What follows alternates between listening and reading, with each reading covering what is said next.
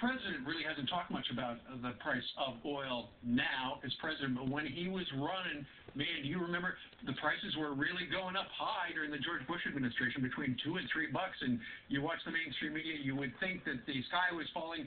Here's then Senator Barack Obama saying what he would do if he ran things, which of course he does now.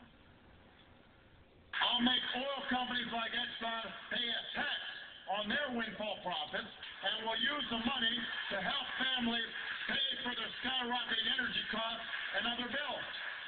Okay, so that was then, and what do we hear out of the White House and the president now? Cricket.